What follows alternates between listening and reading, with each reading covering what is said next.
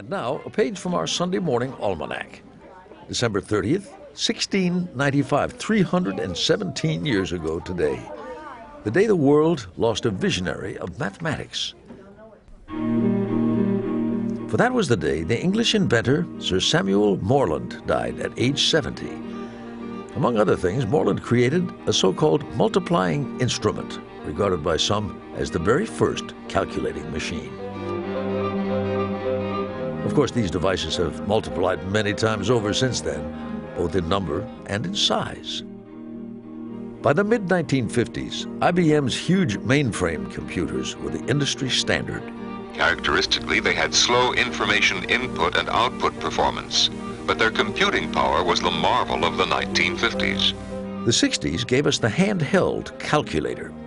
And in 1981, IBM introduced its first personal computer, which could fit on a desktop and was chock full of state-of-the-art features. A high-resolution printer, the option for color graphics, and the new standard IBM keyboard with both upper and lowercase letters. Personal computing has come a long way since that upper and lowercase breakthrough. And today, portable computers from a multitude of manufacturers are outperforming anything Sir Samuel Morland could have imagined. Still, for some of us, like Jerry Seinfeld's television dad, all the extra bells and whistles don't quite add up. And you can do everything with it. You can get email, fax, as a calculator. So I can use it in the restaurant to figure out the tip? Yeah, I guess.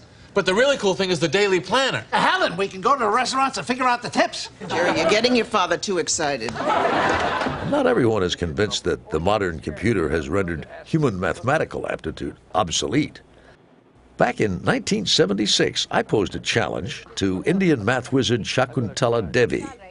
Could she calculate the cube root of a 9-digit number in her head? 986 is the answer. Usually it's 986. Is that right? Well, we asked the computer before I see. to see what it would be.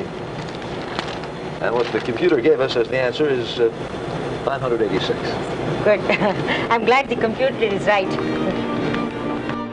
In the battle between machine and humankind, score one for us.